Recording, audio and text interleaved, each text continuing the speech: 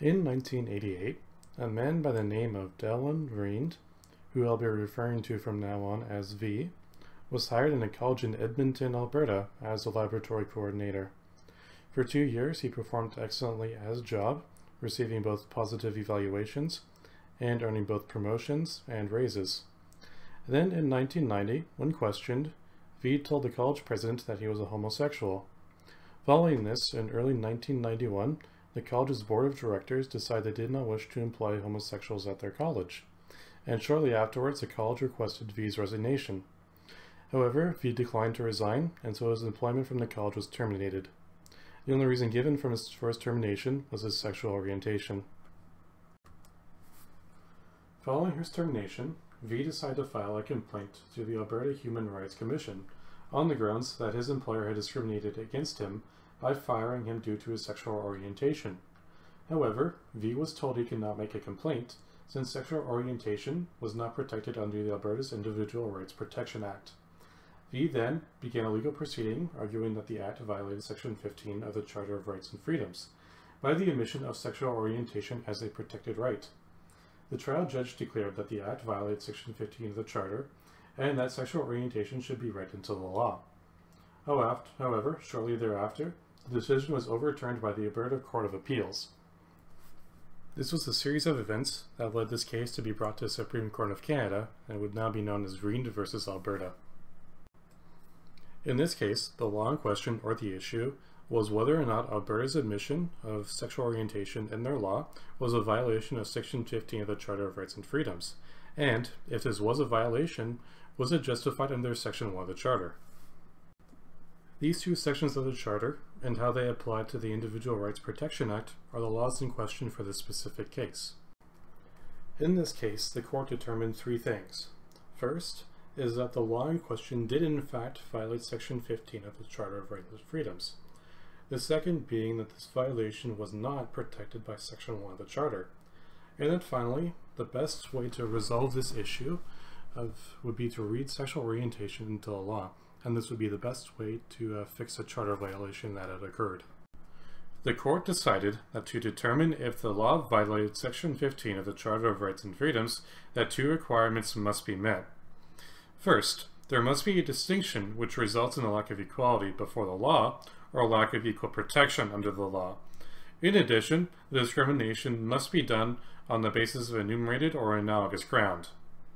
This was proven, first, by the court determining that the omission of sexual orientation creates a distinction between homosexuals and other disadvantaged groups that are explicitly protected under the law. Second, being that the distinction between homosexuals and heterosexuals, as the omission will disproportionately affect those who are gay or lesbian. These distinctions will result in a lack of equality and protection under the law.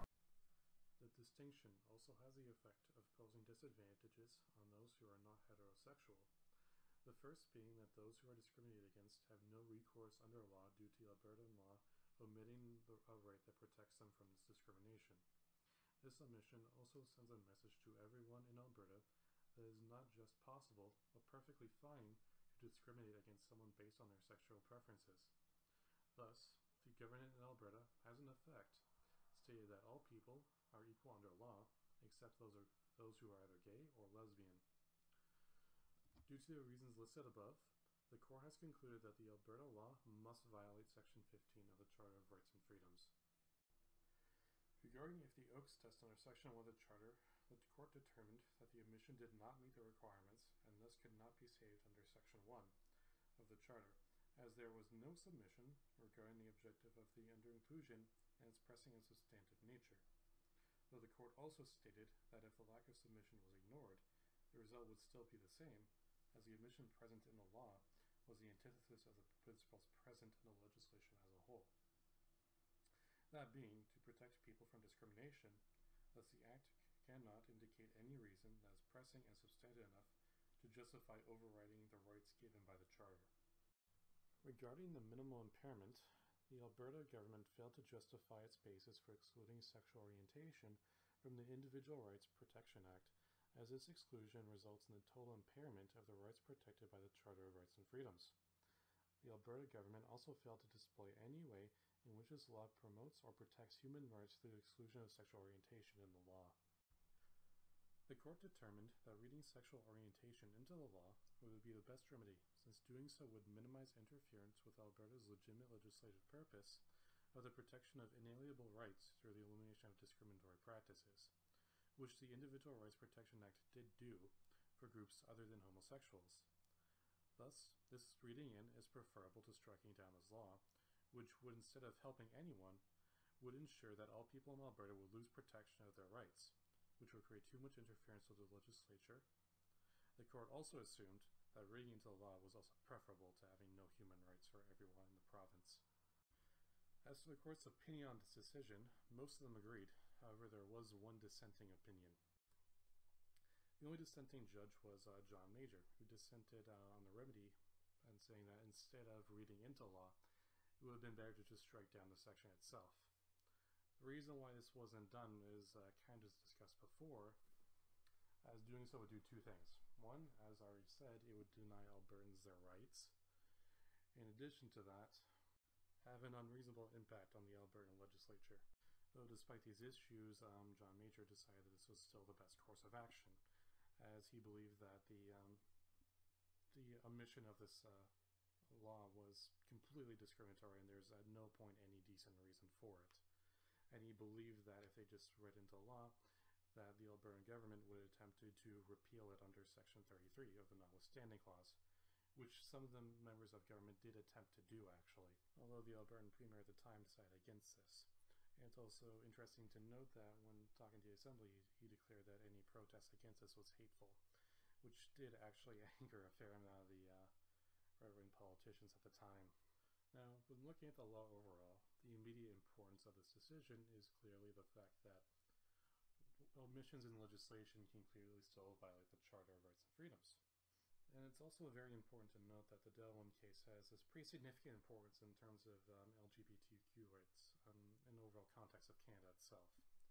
And this is very clearly represented in his initial termination, because Delwyn's employers fired him because he was gay and for no other reason, and they made no attempt to hide the fact that that's the only reason why they fired him. This also brings to mind the quote about in the Supreme Court document itself, where it said that the omission of sexual orientation in the initial law itself, which protected against discriminatory practices, effectively is the government saying that Albertans have a free right to pass for discrimination if a person is gay. And that was very clearly represented here. As a result, this decision is very important, though by no means did it solve everything, because while this decision did ensure that people who are homosexual couldn't simply be fired for their sexual preferences, there are also much later issues going on further. A pretty big example from this comes from the same province in Alberta, where in 2005, the Albertan government passed a law stating that marriage was between only a man and a woman, and they even used Section 33 of the Charter of Rights and Freedoms to ensure that this bill was passed, even though it did pretty explicitly violate the Charter. And so this law helped end bullying and discrimination against homosexuals. It's also worth keeping in mind that this victory is also highly very symbolic, because up until this point, many people who come to the courts in terms of gay rights issues had not been getting very much success at all, specifically in regards to sex and marital status. And that is my summary on this case. I hope you maybe not found it enjoyable, but hopefully bearable. And have a good day.